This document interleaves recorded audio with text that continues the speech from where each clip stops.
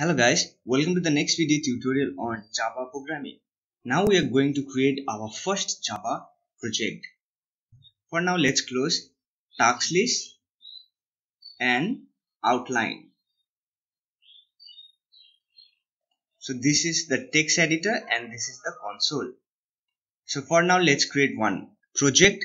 Go to file, then click on new, then click on Java project. Set project name Java project, then click on next, then click on finish. So here you will find two projects. So let's open Java project. On the Java project you will find source file. Right click on source file, click on new, then click on package. So let's give package name. So Java package name start with small letter. So let's write applet, then click on finish. You will find applet. Now click on applet, then click on new, then click on class. Here you can write applet, then click on finish. So in Eclipse you can open multi-project. Here I have two projects, one is Java project and another one is my Java project. So for now I am going to delete this.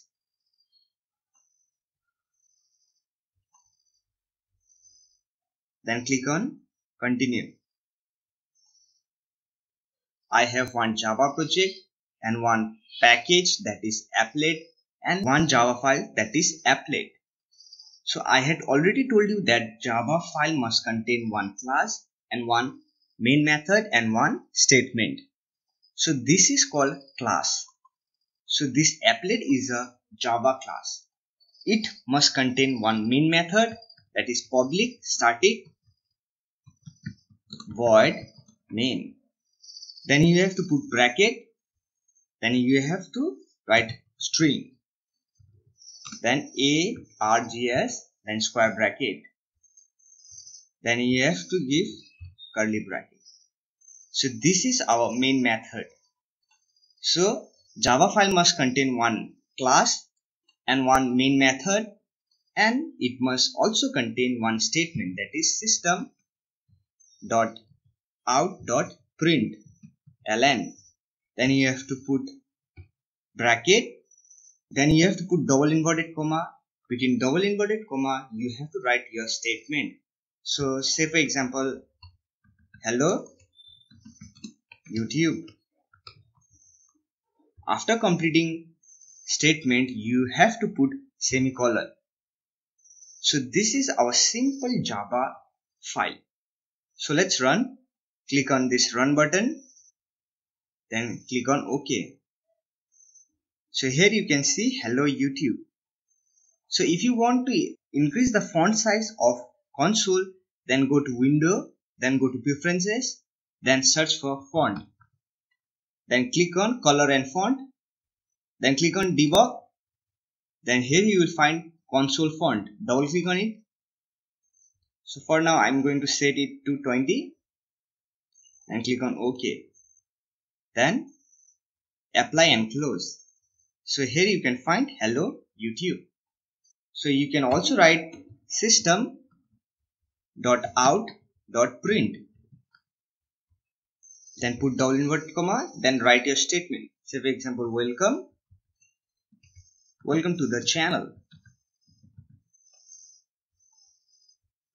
So I had already told you that after completing every statement you have to put semicolon. So I have two statements, one is hello YouTube and another one is welcome to the channel. So let's run the file. Click on OK. You will find hello YouTube and welcome to the channel. Here you can notice that this is system.out.println and here it is system.out.print. So this ln means print in new line and just print means continue to print in same line. For now let's delete ln, then click on run, then click on OK.